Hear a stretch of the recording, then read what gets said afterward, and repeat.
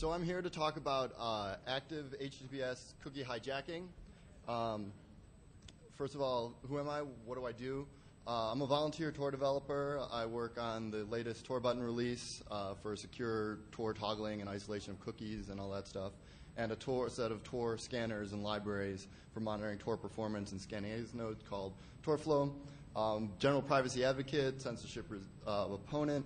My day job is of being a forward and reverse engineer for a network acceleration company called Riverbed. We make awesome network acceleration gear.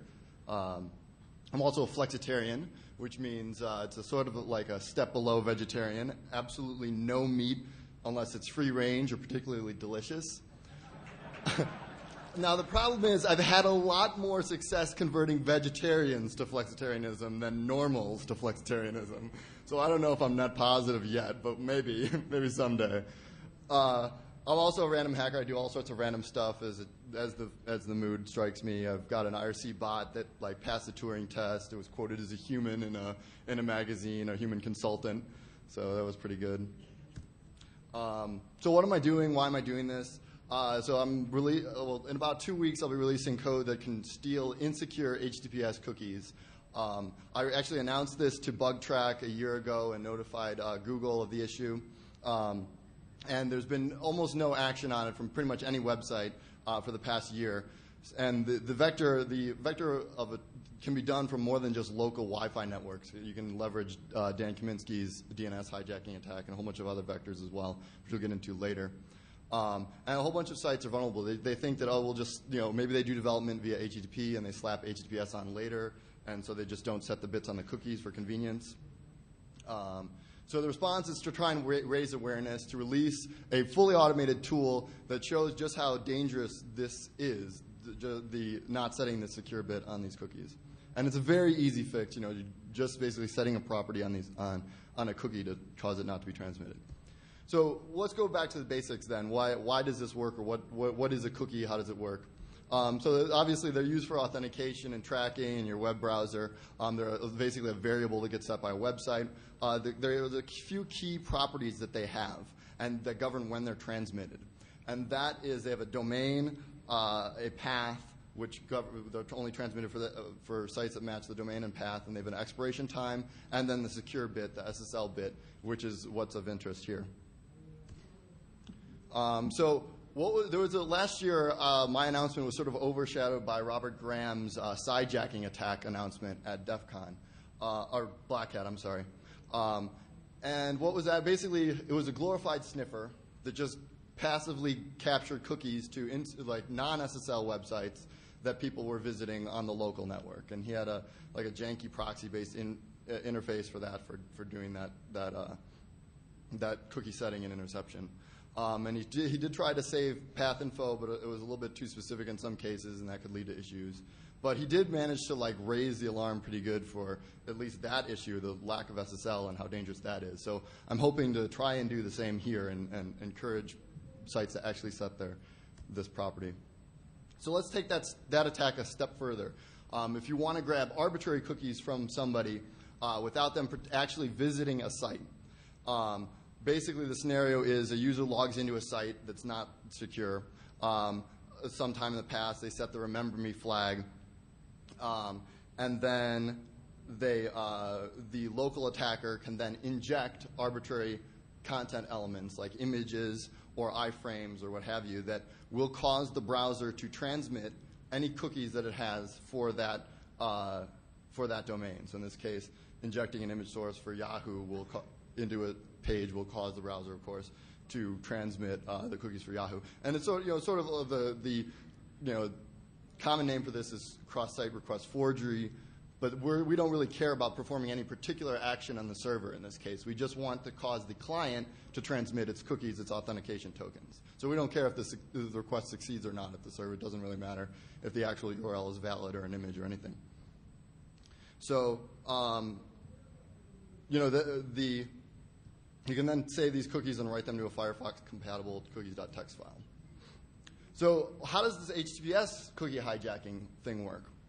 So it's very similar. Yesterday, instead of logging into the insecure service, they log into the secure service, https mail.google.com, for example. Then, with that cookie set to be persistent, later they log into www.cnn.com, for example, on an insecure network with a malicious attacker. And we'll get into exactly what that is. It turns out basically every network is a malicious network as far as this attack is concerned. And the attacker then can inject, again, the same image source, but this time without the HTTPS, just HTTP. And because the SSL-only property is not set on these cookies, they just get transmitted, and then the attacker can observe and then record them. And then you can write them out to a Firefox-compatible cookies.txt and load that into your browser and impersonate that user. And if you're on the local network, some sites will have only allow me to connect from this IP address. If you're on the local network, you can spoof that IP address, borrow their Mac, impersonate them, ride on their connection, and that, or if it's behind a NAT, the IP is the same, so you're still able to impersonate them fully. And the key point here is the user doesn't even have to be using whatever service that they logged into via the hostile network. How did we go all the way up there? All right. So as I said before, this is not just a problem with open wireless networks. There's tons of vectors for this. You can do, of course, the ARP poisoning attack, ARP spoofing attack on a switch network, wired switch network. You can do the DHCP server exhaustion, where you request all the leases from a DHCP server so that it runs out, stops answering, and then you start answering for it. So then you say, oh, the gateway's over here, route everything through me, please, and then you can do this attack. Dan Kaminsky's DNS hijacking attack. I believe he said that somewhere between 30 to 40% of the DNS servers out there still have a fixed source port so that his attack can still work. And that was the estimate of a few days ago. He may have been scanning continuously more. I've heard higher estimates from other people, significantly higher. So the other thing is we saw a couple of cable modem talks today, yesterday, where they were able to read sniff the downstream traffic and inject traffic into there. This attack really needs upstream to be able to capture the cookies sent by the client. So the attacker sort of needs a custom cable modem that they've hacked to be able to read, capture the upstream frequencies as well. So at this point, without a hardware hack, it might not be possible, but still a sophisticated attacker can potentially hack their modem to do this. And there is DOCSIS encryption, but it's weak. It's 56-bit, so that can be cracked if it's even enabled. So how is this attack executed without sophistication? There's this utility airpoon, which I pronounce poon because there's no O in poon. So I figure poon is just a little bit more dirty or dirty enough to be a little shocking. So it's good quality, but probably nobody's going to adopt that anyways. So you basically can use this tool and could inject these elements for your target domain, and then use Wireshark as a script to grab those cookies and then write them out manually. Wireshark has a scriptable interface. It used to be called T-Ethereal. It's probably called T-Wireshark now. Basically shell scripting type stuff. So what is this utility that I'm going to be releasing? It's a fully automated Pyloricon tool. It basically caches DNS responses. So you see a DNS request for a particular domain. You cache that name, and then you listen for SSL connections to port 443 for an IP. You look up in your cache DNS table, what was the domain for that? And they say, oh, here is the domain for this IP. That's a target. I want to inject that into that user later. So you store it into a queue for injection. And the next time that target IP connects to any HTTP website, CNN or whatever, then you inject that this DNS name into that stream and cause them to transmit their cookies. So it can be fully automated. And then the tool will write any resulting cookies out to a cookies.txt file they can use in Firefox 2. I haven't done Firefox 3 support yet. It's SQLite. There are Python libraries for that. I just haven't gotten to it yet. Okay, so there is a little bit of configuration, though. It's not, there's not 100% automatable, but it is close. So you need the path to be able to entice sites to transmit if they have a path restriction, like mail.google.com has the path restriction set. But that's not a problem. I mean, that's the same for every site, so you can just have a table of common sites. You might also want to steal arbitrary cookies for non-SSL sites as well. You can provide a target list for that, so I want to always grab Facebook cookies or whatever in addition to any other injection. So, all right. So Cookie Monster's been doing without cookies for quite a while. So they've been starting to feed him fruit, so cookies are sometimes food, you know, so he's getting pretty pissed off. So I think we need to feed him some cookies. Now, let's see. So the first target. So I've been mentioning, well, let's just do this first one. I've been mentioning mail.google.com as a target. Interestingly enough, damn it.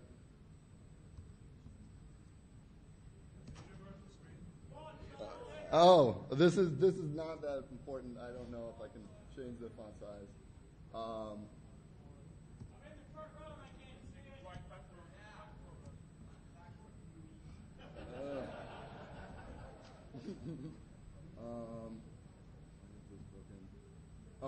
I'm sorry. This is what I need. So I'm just running the tool. It has some command line arguments. It's probably good that you can't see the font because it has a web key on there that I don't want people injecting stuff into. So I'm just running the tool from this command line. It has a few arguments to say the interface, the key, and MAC address that you want to watch. So now I'm going to go over and hit addons.mozilla.org. Now, addons.mozilla.org has a feature where you can, if you're an add-on developer, you can be a trusted add-on developer. And now what this does is allows you to upload add-ons and have them instantly be propagated to all the users that have subscribed to that particular add-on. So if there's a vulnerability in this site, and you can capture the cookies of somebody, you can potentially cause a whole bunch of users to install malicious Firefox extensions that then go on themselves. They have full access to your system. They can run arbitrary code, and then when the update comes to try and revert it, they're already running other malware. So the DEF CON network has not been the greatest, but at this point I already have enough information to be able to inject the content element if the network will hold up for the success of the next request. So let's see here. Let me double check here.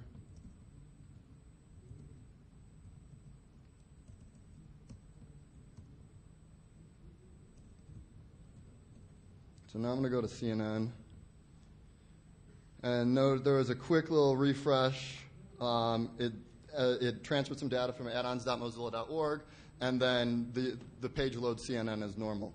Now, successive reloads with this user might be like, well, that was kind of weird. I had a little white page for a little while there. What the hell was that? They hit reload, and the tool has noted that it's already captured the cookies, so the second time around, it doesn't inject the white screen. So now I'm going to copy these cookies over to my Firefox profile. So I guess I could try and do a K-term so I could show you that, what is it, K-console. I'll show you that there's nothing up my sleeve here, if I can change the font. How are we doing on time?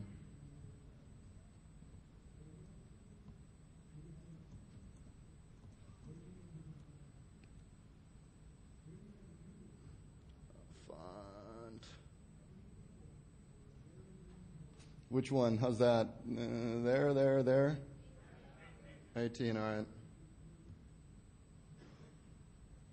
So here's the profile that I'm going to use.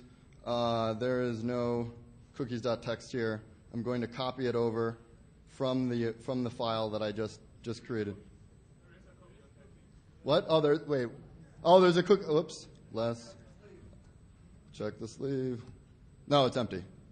And there's this sketchiness. We'll get rid of that, just so you know that I'm not screwing around with that. All right. Copy cookies. So here's the cookies file. Less cookies.txt. And here's all the cookies that have been written out. Now we'll fire up a different browser. I guess there could be tons of things up my sleeve still, so just have to trust me and check the tool in a couple of weeks. So now we'll hit in this other browser, which is a different profile. It has Tor button installed. This one doesn't. Hit addons.mozilla.org.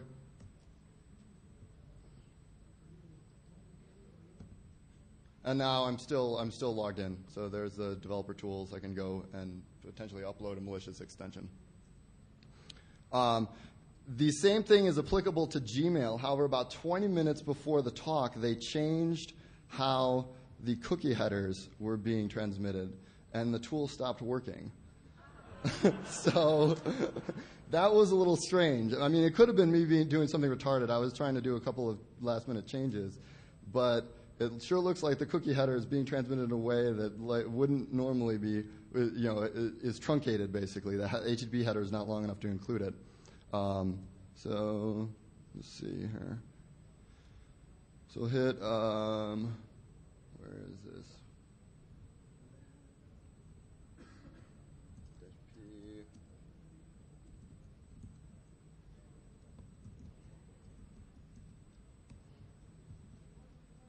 All right, so let's hit HTTPS mail.google.com.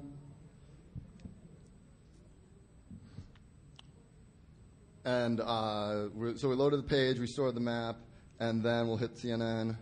Let's see if this works. No, it's not getting it. Something changed. Oh well, that's broken. It'll be fixed by the time I release the tool. Apologies. So Google. So all right, let's go back to this slides. All right, so Cookie Monster's feeling much better. We've given them at least addons.mozilla.org. Gmail is still vulnerable in the default configuration. So let's do, what can you do to protect yourself? So okay, so about a week ago, Google did announce that they have a HTTPS pref. For, if you set this pref in your options, you are aware of it. Then you can say, oh, I want Gmail to be HTTPS only. So the problem with this, though, is that if you are not aware of it, the default behavior of Gmail, if you're familiar, you log in via HTTPS. It'll keep you in HTTPS afterwards, and you'll think that you're secure, but you're really not. The cookie is still set without the secure bit if you haven't set this pref and you're not aware of it. So it's my opinion that it really should be the case that Gmail since it already is tracking the fact that you are logging in via HTTPS and knows to redirect you to HTTPS afterwards, the cookie should still have that property, but it does not. So that would be the ideal fix. You can also use this force HTTPS Firefox add-on, but it's very complicated. You have to edit some browser preferences to be able to specify that you want to force specific domains. The UI is not done yet. The other thing you do is just log out of your SSL services when you're done and clear your cookies regularly and not access things outside of SSL. So as I said before, there's another potential vector where a large portion of the internet can be have their Gmail captured, especially if they're not aware of this attack. Basically, the Metasploit module for the DNS hijack has been out for a while. The Computer Academic Underground, I think, put it out. So you basically scan for these vulnerable DNS servers. You can hijack Google.com by using spoofing the glue record after you spoof the sequence number, and then you can inject these content elements into the domain for the page that you're targeting. It'd be a good idea to target Google.com because people probably hit Google before doing pretty commonly to do a search, and then you only have to do one hijack. And you can modify this tool to passively collect these cookies at your IP, and it's a 2-line change. And then question, profit. Additional services that are vulnerable are Google Docs. All the Google services haven't been upgraded as well. So all those cookies still are insecure. You can there's a lot of corporations will store sensitive stuff in their Google Docs. The Google domain, for example, the pref to set for the domain wide is $50 a seat. So it can cost a great deal of money to be able to pay for the right to set this pref across the domain, and the individual pref has not been rolled out to the individual user accounts for the Google domain services yet. So a little bit of thanks. I want to thank Damon McCoy. He helped out with additional wireless drivers and headers for the injection so it would work on arbitrary networks. Cull injection for his forced HTTPS work. A lot of conversations with Nick Weaver. His blog describes a bounce attack that you can use to get arbitrary Google session cookies for any arbitrary service. So if you Google for his blog post on the topic, he outlines that there. So that's another potential vulnerability. And then, of course, all the Lorcon and Python, PyLorcon authors in the dpacket team.